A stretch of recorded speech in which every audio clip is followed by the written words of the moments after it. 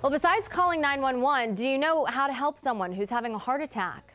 Most happen outside of hospitals, and it can take some time for first responders to get to you, especially if you live in a minority community.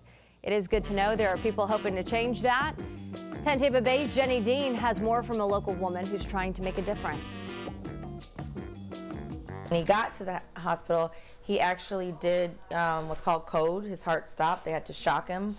So it was a big ordeal. Tamisha Good is talking about her fiance having a major heart attack at work in 2019.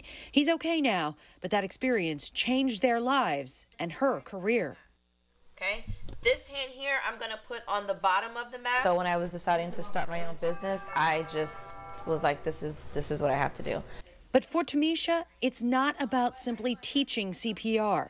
It's about who she teaches it to. I do have a special focus, I guess, on providing the education and the training to communities that look and sound like me. Recent research shows that 75 to 80% of cardiac arrests happen outside of the hospital.